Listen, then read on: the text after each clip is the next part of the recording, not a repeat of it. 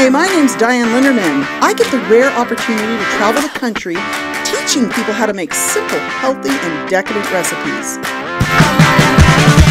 Living on a ranch in Texas, my life is always an adventure. I'm an award-winning writer, serial entrepreneur, culinary genius, radio host, and an all-American mom.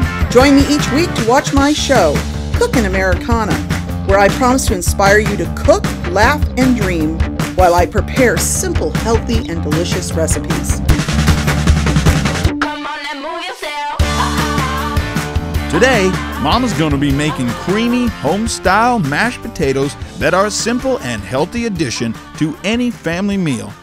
Welcome to Cooking Americana. My name is Dianne Linderman, and I'm going to show you how to make some incredibly simple and delicious recipes from my years on the road and my incredibly famous restaurant on a 6-acre organic farm.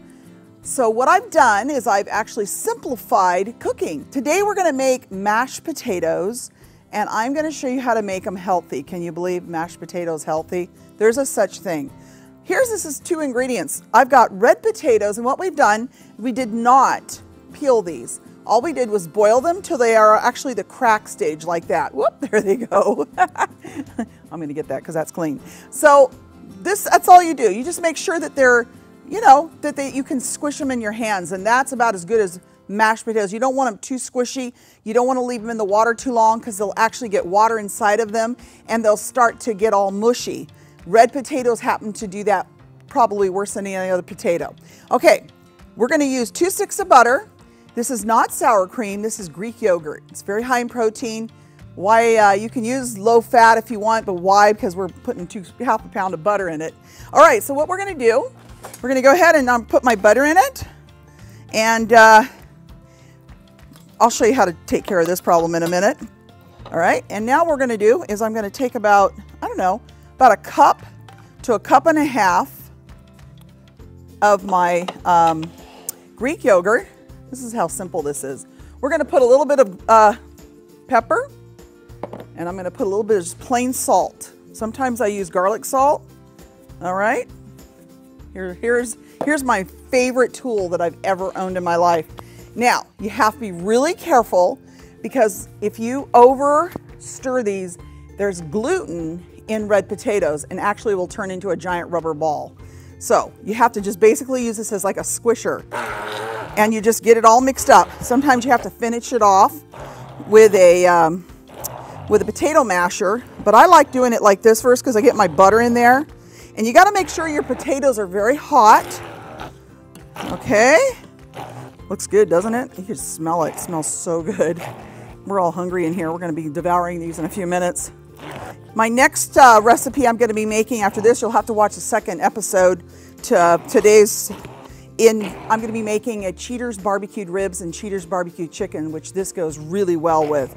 So make sure you find that episode and watch it so you can have an entire meal. You have to be very careful because this can turn into rubber.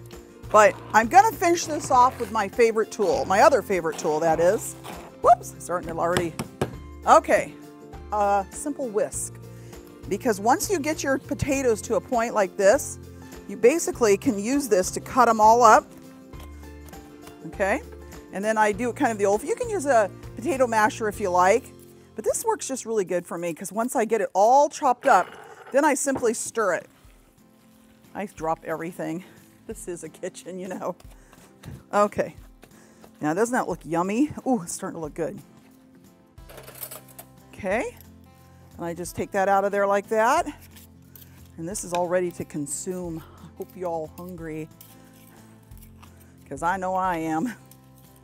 All right, there we go.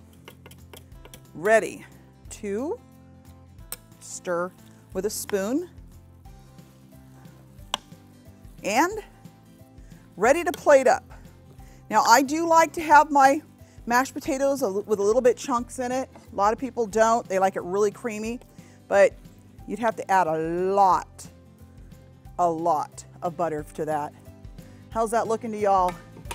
You ready to come to my house to eat dinner? Thank you for watching. Make sure you check out my YouTube channel and subscribe because we have great recipes Everything is super simple, and also make sure you get my cookbooks. All of my recipes are in both my cookbooks. Everything that matters in the kitchen and kids can cook. Thanks for listening. Till the next episode, we'll see you later.